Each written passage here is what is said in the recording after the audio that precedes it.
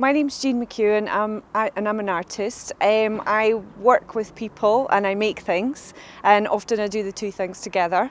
I got involved with Super Slowway. I responded to one of their call out for commissions to work on their community residencies, and I was really interested in the idea of a kind of slow, gentle, people-based approach that was about a responsive approach to making art. I work with a group called Circle of Friends in Blackburn. And Circle of Friends are a group of people who have a range of different disabilities and impairments. They're a group of people who've been meeting for a number of years. They meet every week and they do things together and they socialise. And they were very interested in doing a project around walking. And I do a lot of walking in my life and in my art, so it seemed a good match. So I've been working with the group for the last 8-9 months, exploring different ways of walking and exploring and wandering and noticing things around Blackburn and further afield. So a slow way of working for me is really taking time to listen to people and really sort of focus in on where they're at and try to take it from there, find out what they're interested in, what they're passionate about and what grabs them, and find a way of kind of facilitating that or sort of growing ideas with them. And that takes time. My approach is very playful, and it is about just noticing and imagining and being alert and sensitive to your surroundings and seeing what's going on. So that's the kind of approach that I took to working with the group. It was about sort of going out together and exploring and walking together and seeing what we could see. And then taking it from there. I very much believe in doing art with people, not at them. And for sort of meaningful collaboration to take place, that takes time. It takes time to build relationships, trust, and to develop ideas, try out new things, and to think about them and to reflect on them and to then think about how to take them forward. That takes time. And Super Slowway really get that. So it's been a real pleasure to work with them because they understand that and they've created the conditions for me as an artist to come in and do a project that is very gentle and exploratory and that can take time. So that's been a real gift.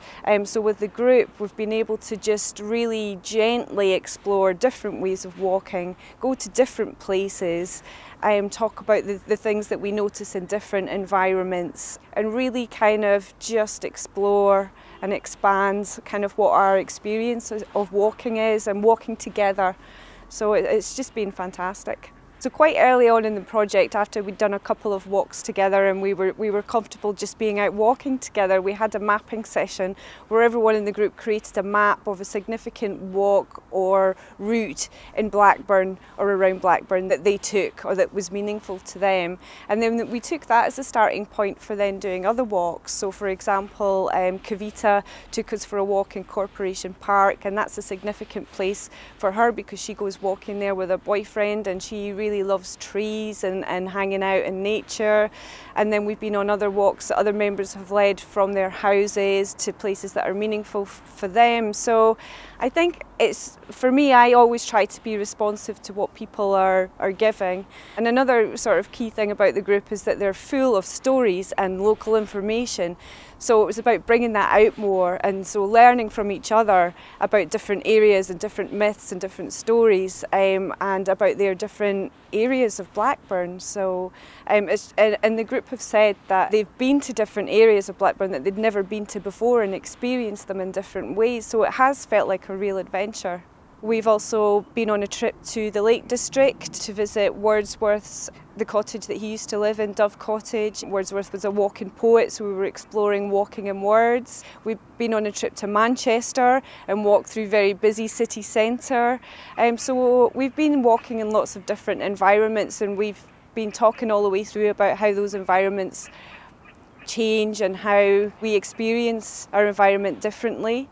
And we've also done some walking games where we had directions of turn left, turn right, go straight on, turn left, turn right, which was about us kind of trying to confuse ourselves a little bit or experience a walk in a less sort of linear way.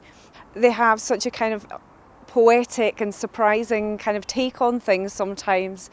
So one day we were doing a walk that was a sort of a walking game, and we ended up in a little bit of waste ground, and we were talking about how it used to be a nightclub, and we had a little silent disco for a few minutes, and we were changing the records and deciding what tracks were going to be on, because the group are so open and imaginative that it just kind of flows out of them, and it's just absolutely wonderful just to be with them and just watch them interact with their surroundings with such pleasure and openness.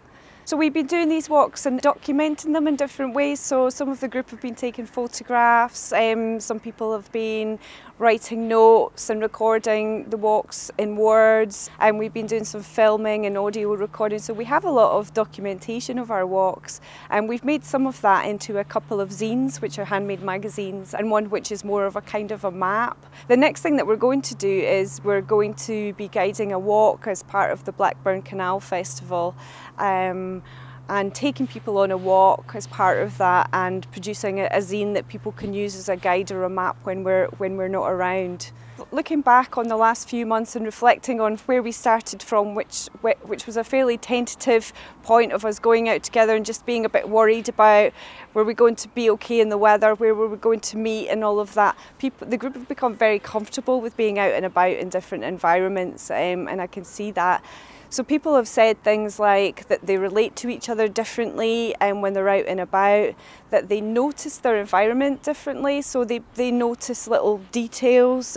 For example, one of the group noticed the other day some purple flowers growing out of a purple wall, and she said she would never have noticed that before we did the project. People can have ideas and preconceptions of what they think art is, and sometimes that can get in the way from just being playful and imaginative. So I've shied away a little bit from using that word, and when we have used that word, we've talked about, I suppose, art in the traditional sense, so images like paintings or drawings or photography or collage. So it's not always been that helpful to kind of use that word. We had a trip to an art gallery in Manchester recently to look at an exhibition on landscape, and it was very minimally curated and put together, and the group really didn't enjoy it, and they didn't like it at all, and talking about if it was art, and they didn't think it was. So that was a kind of interesting discussion to have with them. Well, this has been just an absolutely delightful project for me to work on. I've just been so lucky with the group, how fantastic they've been, and also having such a great support worker in Yasmin who knows the group really well and has supported them for a number of years. It's just been an absolute joy to work with. I feel like it's been very collaborative. I feel like we've explored together. I've learned a lot, and they've said that they've learned a lot, and it's just been absolutely wonderful experience.